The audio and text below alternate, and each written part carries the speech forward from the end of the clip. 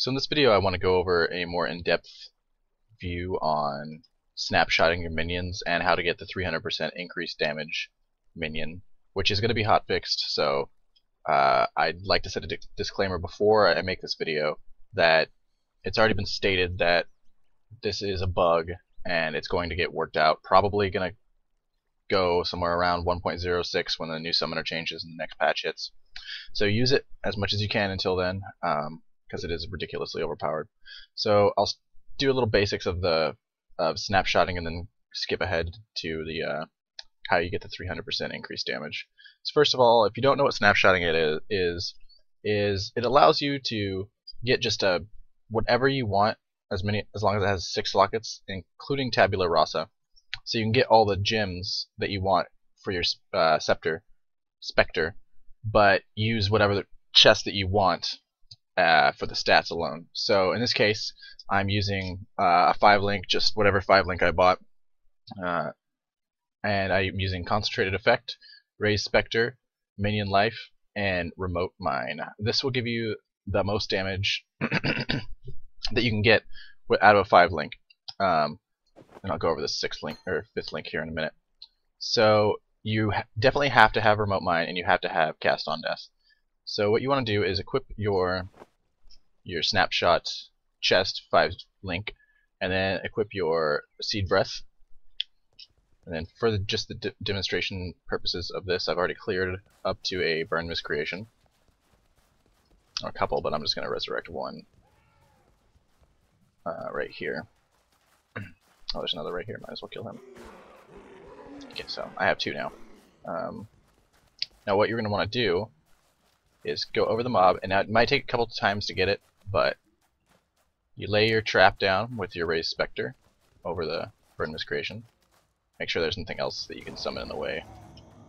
So just burn miscreation. And then while you have your traps down, you move your cast on death into your empty green slot, and then detonate the mines.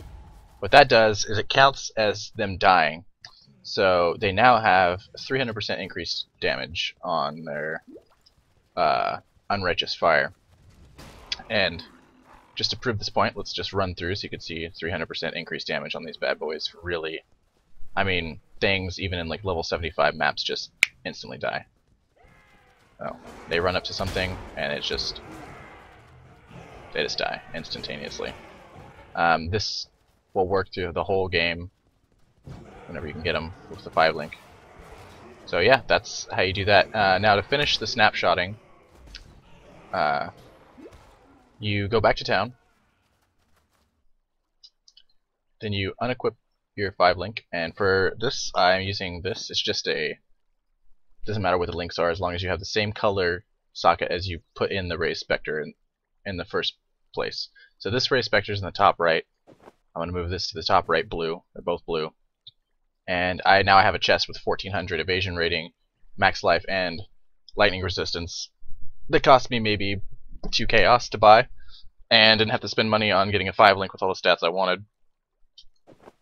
And then you can just go back to where you were, and you now still have your specters doing the same amount of damage, but you can use whatever chest piece you want. Oh, and then you can also switch off your Power Amulet. Because what the game does is when you cast your minion, it takes a screenshot pretty much of whatever stats you currently have connected to that at the time. And when you change them in town, it still thinks that you're wearing the same thing. So that's how that works. I don't think no word has been really said upon if the snapshotting itself is going to be fixed. But the plus 300% increased minion damage is definitely going to be fixed, probably during 1.06. They are going to add 3 new summoner spells at the time, so maybe something will be added to kind of combat this. But right now it's really overpowered. If you can get defensive enough, and you can pretty much just run through any map, no problem. Just everything dies in seconds flat, even in a group. Like, you will carry groups. Anyways, if you like this video, then please like, subscribe, and comment below if you have any questions on any other summoner related issues, and maybe I can make some videos. I do stream every day, currently at 9 AM Pacific time, which is GMT -7 over at Twitch TV Link is going to be down below. Anyways, I'll see you guys in the next video.